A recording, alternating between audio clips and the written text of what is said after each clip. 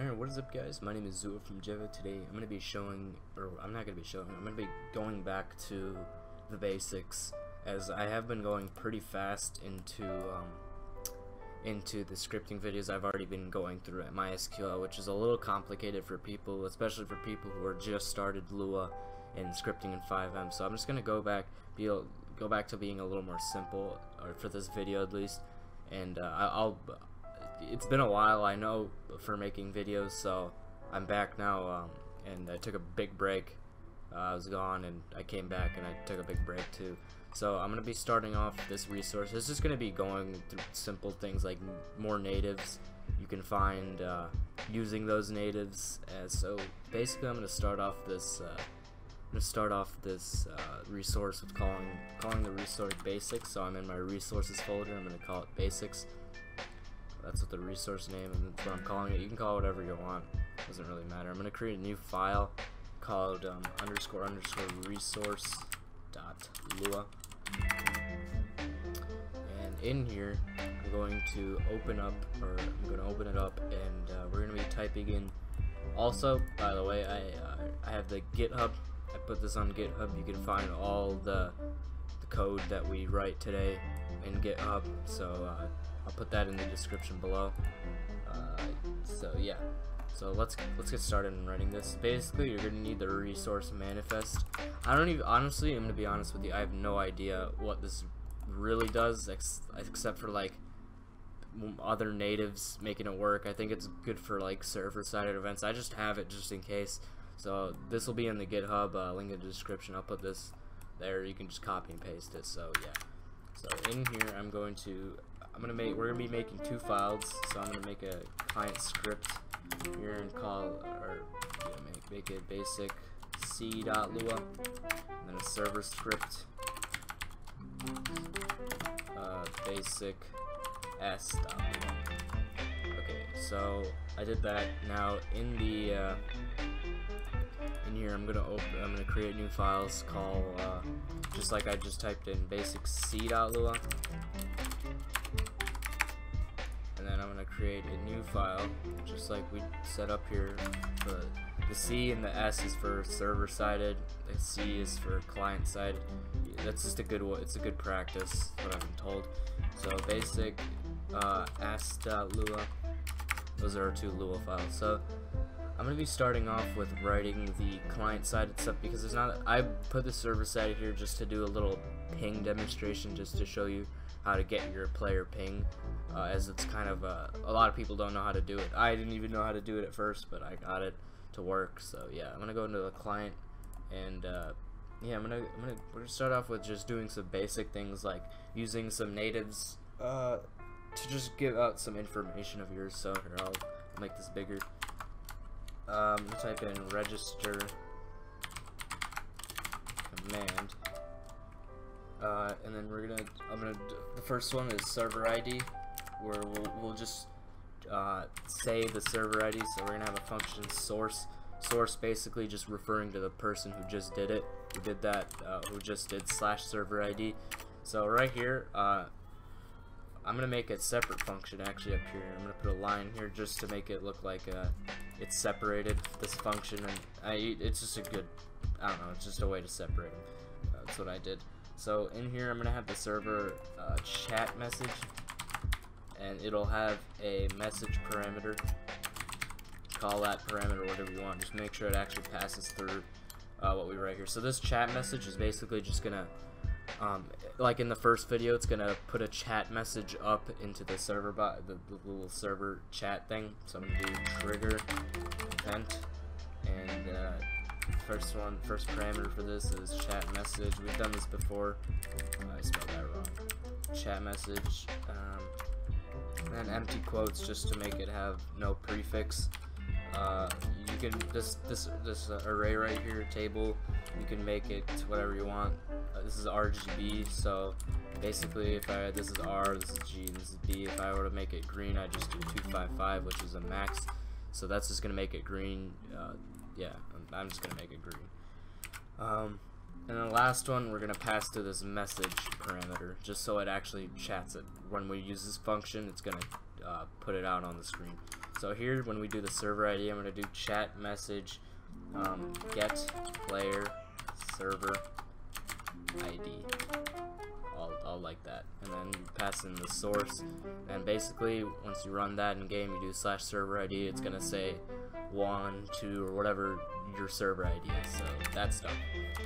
Let's do another one and we'll call it name. So what this will do is return the name, your player name. So I'm gonna do another source here because that's what we're passing through, and then end this function here, and we're gonna do chat message.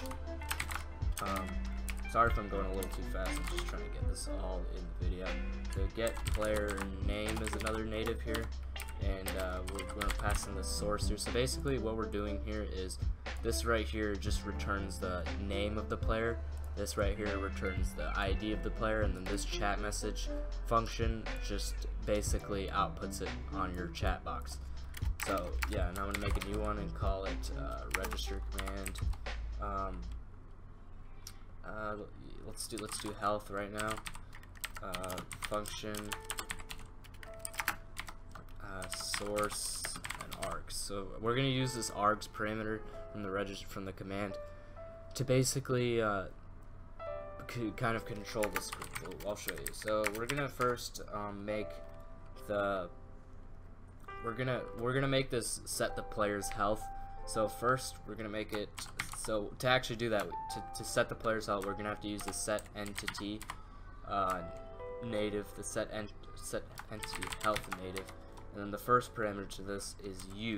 So we're going to do get player pet, which is basically what I mean. U, it's just the player that call the function. So get player pet, and then the next parameter for the set entity health is the number you want. So when you do /health 1, let's say right now, actually I'll type this in first. So we're gonna need to do args 1, because when you output the chat in our chat video, or where we do the announcement video, we talked about how it outputs it into a table, the args. So we have to do the first argument of the chat, or of the of the whatever gets outputted. So it's gonna output as a string always, so we have to do toNumber, which is just gonna make it to like a number, which is a native. It's a native function to Lua, so this will just make it a number. So let's say if you were to do /health 0, it will basically be the same thing as doing this, basically. So that's that. Now let's make it say like a chat message set health to. So it's gonna basically say, oh, your health has been set to. Now we can actually just put args1 here. We could, but that's just like that. I want to show you another native called get entity health, which is basically just the same thing as a set, but you're just getting it. Entity. Entity. Okay. Health. And then we have to get the player. There's no second parameter for this, so you should be fine. This right here, this will just output, or this will return your health that the player has. So that's that. And now the last thing that we have on here is pinging. Pinging, a lot of people don't know how to do this. Like I said, I don't know how to do it either, but I figured it out. So yeah, let's start off with creating. Let's start off with a command that we're gonna use. So ping, and then function. We're gonna pass through source and exit. So right here, I'm gonna register, or I'm gonna go to the server, the server.lua, because that's where we got to start it off. So let's start off with registering the pinging event. So I'm gonna do register server event, and then do pinging, and then do add event handler. I've done this before. So basically this will just I'll show you what it does. Pinging, and then this will do a function. God, I hate this so much. Sorry about that. So basically we're gonna make it ping, because the get player ping, this native right here gets player ping. That native returns your ping, but it doesn't work in a client script, so you're gonna have to basically ping it to the server side, and then it returns it back to the client side, which is why a lot of people don't know how to do it. So let's do it right here. Let's first start off with creating a variable called local source is equal to source, because I think it'll mess up if you just use source, and we're gonna redefine it. Not really redefine, but add a variable that doesn't get it confused. The local ping is equal to get player ping. That's just another variable I want to do just to make it a little more better for us here. So now once we did that, that's what ping is equal to. Now what we're going to want to do is let's go back to our client side here. We're going to create a new above ping. That's where I want to do it. We're going to create a net event that returns the ping back. So let's do register net event and do return ping, and then we gotta add event handler, which this basically you know, handles whatever's coming back from the server from this event that we just created from pinging.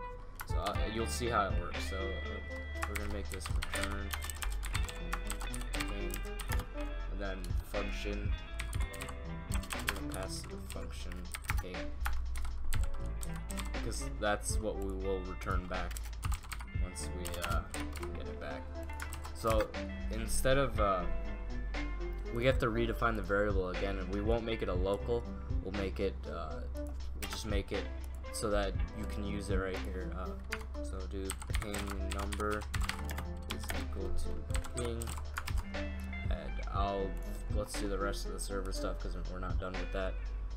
We're gonna have to trigger the event that we just created, so it'll give back the player, or the, what's it called, we'll give back the ping of the player who just pinged it.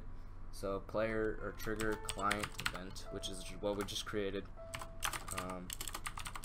and then do return ping, which is, you know, like I said, what we just created. And we're gonna have to do source, which is just us, as I said right here, and then ping, which is the get player ping, which works only here, not in the client side. It only works in the server side because this is the server, or because, you know, it only works as a server sided. So just like the ace permissions only works as server sided. So that's that. We're returning it back to our player, and we're returning the ping. So right here, once we get it back, it's gonna make the ping number equal to ping, which is what gets passed back. As you can see, we use this function to pass it back. So now we have to actually return the ping value that we just pinged it at. It's a little complicated, I know, but let's do trigger. So once we actually do /ping, it's gonna trigger the server event. That server event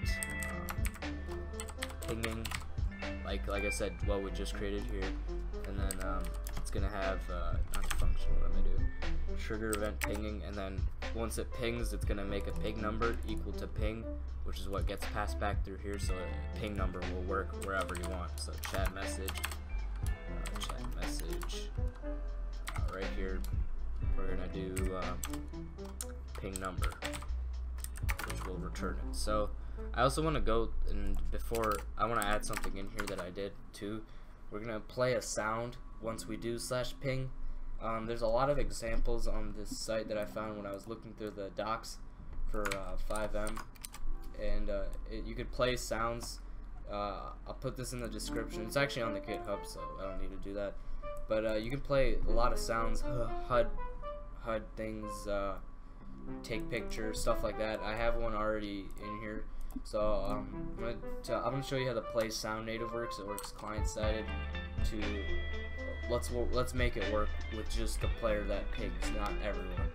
So if you were to, I'll show you how to do it with everyone, I think. So play sound first, So the first, there's a decent amount of parameters. So the first one, we're gonna have a source, which is just playing to the person who pinged. As you can see through here, it's just a person. But you could do -1, and I think that'll give it ping everyone. It'll not ping everyone, but it'll play the sound to everyone that we haven't even defined yet. But I'm just gonna do it to the singular. Now I'm gonna do the cancel sound, and then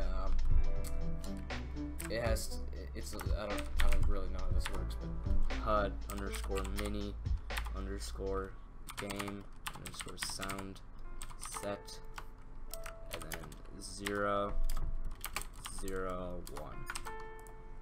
You can find these natives on runtime.fivem.net/natives. I'll put that in the description too. And this is basically it. I'll show you what it looks like in game. So yeah, I'll be back. So this will just play the sound, and you'll hear what it is when I get in game. So I'll see you. Before I do that, I'm gonna go to my resources.cfg and do start. What is it? Start basics. And we'll add on to this resource in the future because I want to go more into the basics, and I'll see you in server. Alright, so I made 2 typos here because I have because I'm a really silly person. So I said pinning here instead of pinging, and I did it here too, so I'm gonna put this here. I'm also gonna put pinging here too. Save these two. Restart, and I'll put the console here. Restart. So if you do /ping, yeah, there you go. It'll output your ping that you have, and you can see it's really low because I'm on the same network. I made it print there because I was trying to figure out what I did wrong, and yeah, I'll show you. I was gonna do something here. I guess I forgot. But let's do /server. Oh yeah, I remember what I was gonna do. You can see that it's the ping that I'm getting right now, because if I were to do status in here, it would show that I have 9 ping, and if I were to do /ping, it's like approximately the same thing, because yeah. So that's that. I want to show you the other commands that we did. So /server ID. That's me. I'm number 1. As you can see, I'm number 1 here too, because I'm the only person. I'm gonna show you /name, which is me. As you can see, Zua there. I'm Zua right here too. Health, the health command. Health. If it's below 100, you're gonna die because that's how it is. 200 is the fullest, or is the most, and 100 is the least. If you were to do like 120, it'd be like a little bit left. 200 is the most. 150, that's that. 120, 100, I think that's like the least. But as you can see, that works with the argument too, and it says your health. And thank you guys for watching. Hope you guys enjoyed the video. Make sure to join our Discord for the votes that we do for the next videos and things like that. Cause yeah, and yeah, I don't know what to say, but thank you guys for watching. I know it's been a while since our last scripting video, so I hope you guys enjoyed the video, and yeah, goodbye.